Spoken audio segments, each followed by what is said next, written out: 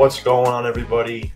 Good morning. It has been a crazy past 12 hours. The Jacksonville Jaguars have suddenly parted ways, fired their head coach, Urban Meyer, after not even a full season. 13 games, Urban Meyer went 2-11 for the Jacksonville Jaguars as their head coach. Folks, if you want to check out all of our content, make sure to go follow us on Facebook, Instagram, Twitter, and our YouTube channel at Review and Preview Sports for more of the special up-to-date daily content. Now, Urban Meyer.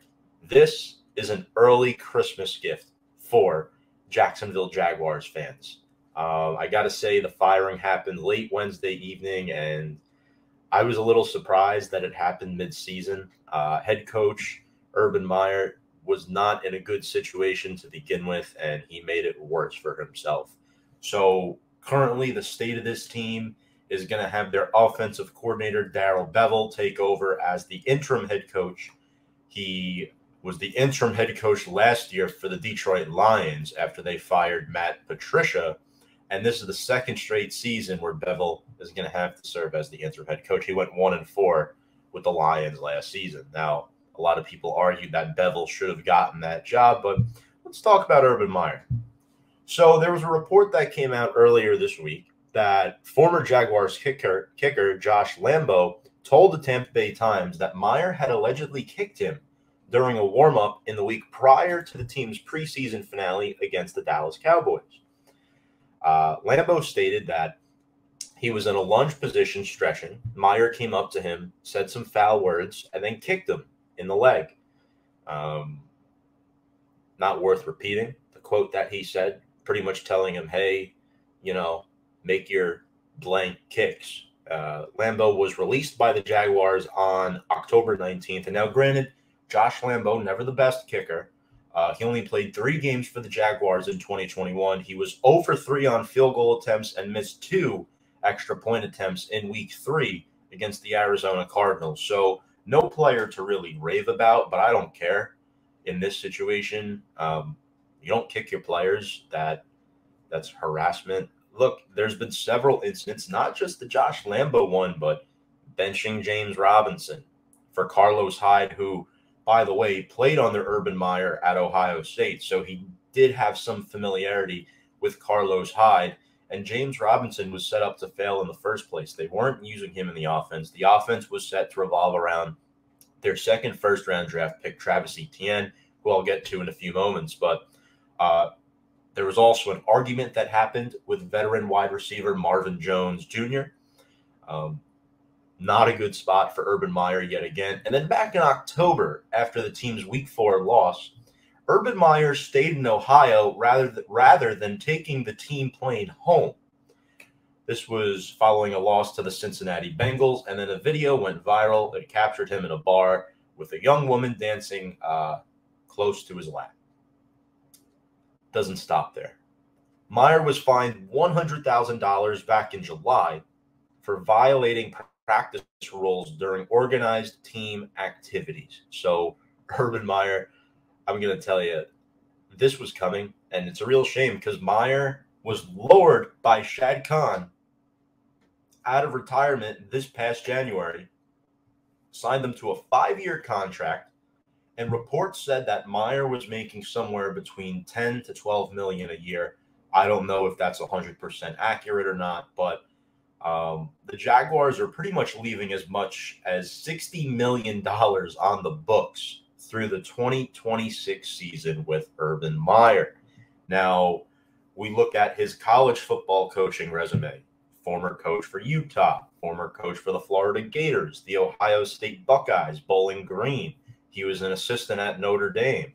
187-32 was his head coaching record at the college football level. But that never means you're going to have success at the NFL. Granted, Meyer was out of coaching for a couple of years. But let's look at his timeline of bad moves, bad football moves, not off-the-field moves that we've already highlighted. Drafting Travis Etienne when you already had James Robinson. James Robinson was a rookie last year, had over 1,000 rushing yards, and a lot of people thought he would be the back again. Well, They drafted Trevor Lawrence, #1 overall. We all knew that was coming, but then they drafted his boy from Clemson, Travis Etienne, which was not needed. This was a position where I thought they should have drafted Trayvon Moehrig, the safety. I believe he went to TCU. He ended up going to the Vegas Raiders, I believe. That was the first bad move. Then we're just looking at their drafting. Tyson Campbell in the 2nd round out of Georgia. Haven't seen him on the field much this year. Walker Little, I think, was a decent pick in the 2nd round, 45th overall. Now they had 2 second-round picks, offensive tackle out of Stanford. Andre Cisco out of Syracuse in the 3rd round. I guess that was okay because currently he's in the mix, but he hasn't done much this season either. Jay Tafili, defensive tackle out of USC. Defensive end Jordan Smith out of UAB in the 4th round. Tight end Luke Farrell out of Ohio State in the 5th round. And 6th round from the Los Angeles Rams, wide receiver Jalen Camp out of Georgia Tech. So those were his draft picks in 2021. And the Travis Etienne pick was by far, in my opinion, the most head-scratcher. Because why do you need this guy? Everyone was excited, like, oh, Etienne gets to play with this college quarterback, but he went on season-ending IR. The Jaguars were doomed to fail this season. The Tim Tebow experiment failed. Trading Joe Schobert to the Pittsburgh Steelers, which I get it, wasn't the best contract a year ago, but in my opinion, Joe Schobert is one of the best interior linebackers in the NFL. He has a good knowledge of the game, former Wisconsin Badger.